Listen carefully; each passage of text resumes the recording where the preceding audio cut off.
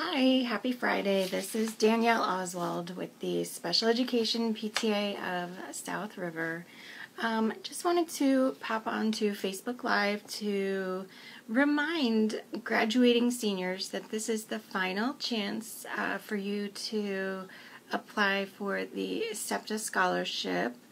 You can visit the SEPTA website to download the application. The applications are due by June 1st, 2018. This will be the final year that SEPTA is giving this scholarship as we bring this organization to a close. So with that, I wanted to read just an impact statement. I am a member of the Mayor's Advisory Committee for Persons with Disabilities, and I was challenged or encouraged to write a SEPTA impact statement just so people can get a sense of what SEPTA has done for the students of South River. So I'm going to provide you with some statistics, and it's really just a snapshot of what we've done over the past few years, but we've had a lifespan of about 20 years. So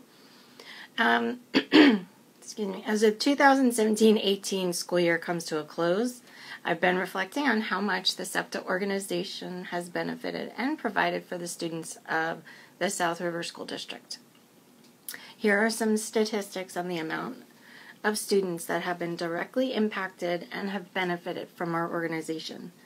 Approximately 750 second graders in the South River Primary School have participated in the Kids on the Block Puppet Assembly over the last 10 years. So this is a learning through entertainment program that helps children understand cognitive and physical disabilities through a unique puppet program.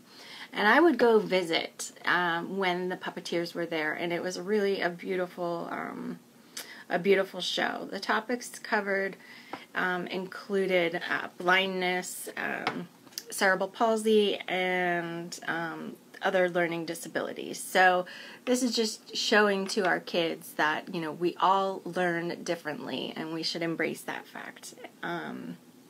So I'm sad to see that go.